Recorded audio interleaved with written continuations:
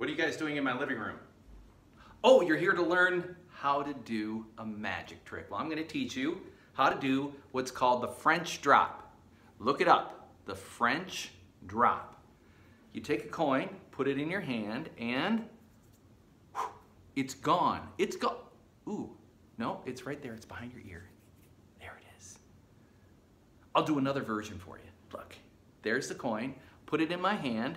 Oh, I have a magic rubber band in my pocket. Snap it, and the coin is completely gone. Woo! And it's never to return. I'll show you how both versions are done. First of all, the French drop is the very first sleight of hand trick I ever learned in magic. All you do is drop the coin when you go to pick it up. See this? I'm pretending to take the coin. I'm not actually taking the coin from my hand.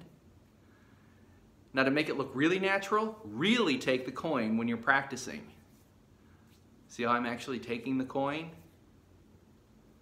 Now look, the same movement looks exactly the same. Aha, that's called practice.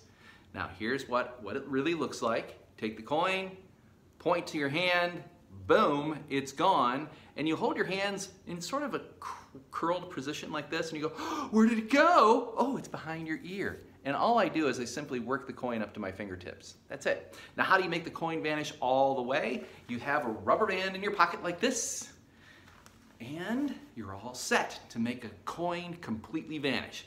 You do the French drop. Okay, here's the coin, French drop, boom, it's gone. Wait, ooh, I did it too early. Now look, hold your hand tight, point to it, and say, I'm going to get a magic rubber band from my pocket. And when you do that, you take the coin and drop it into your pocket and take out the rubber band. You're free and clear. This is called one step ahead. Snap the rubber band, and the coin is gone. Nobody knows that it's really in your pocket except you. And that, my friends, is magic. Now I have to go fix myself some lunch. Enjoy your trick. This is Stuart Macdonald, signing off.